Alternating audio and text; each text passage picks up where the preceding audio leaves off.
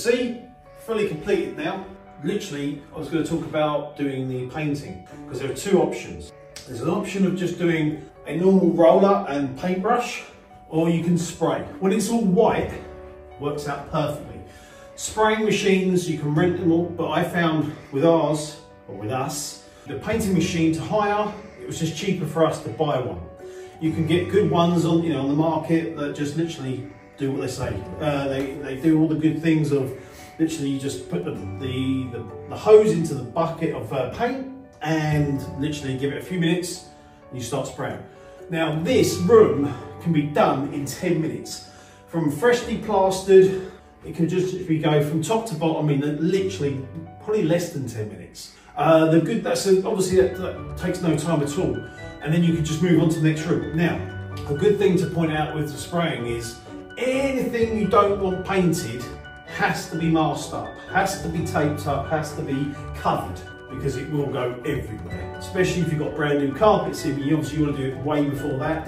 So spraying is great, it gives us such a good finish, real professional finish. However, it does have its downsides. Say for argument's sake, you have someone knock some of the paint. What will happen is you'll come along and you'll touch it on the paintbrush.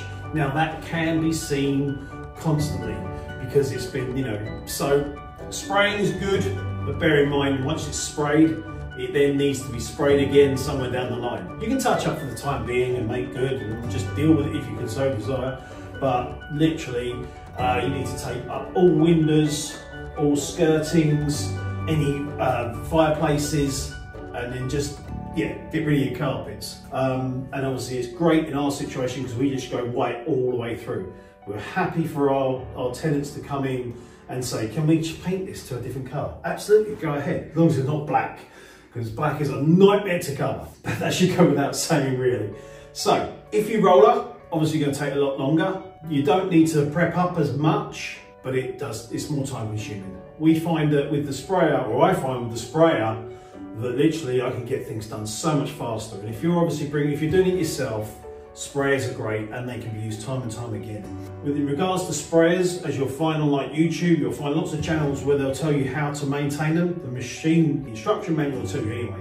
But literally, once you finish painting, the time-consuming thing with the paint sprayers, once you've finished all the painting you're doing for the day, you have to put the hose into a bucket of water, continuously spray until it starts running clear. It will take a while.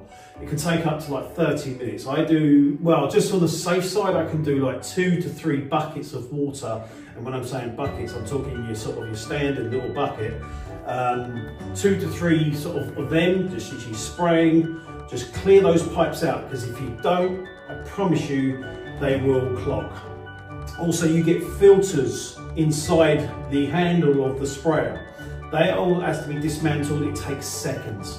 Once you get the fathom of it, a couple of spanners, you will find that you can just literally take them apart, give them a wash through under a tap, put them back in, you are good to go. So yeah, that's it really. I mean, spraying is literally like, if you keep it literally that far away from the surface you're spraying, and it is literally as quick as doing that motion. So literally that is you covered, and then you're moving on to the next bit. So a room like this could get done in literally 10 minutes at the most, but the preparation is the key. It does take a little while to mask everything up, clear your carpets and all the rest of it. But as you know, rollers are good. I don't find that you get such a great finish, but it depends what you're going for. That's all I have for you today.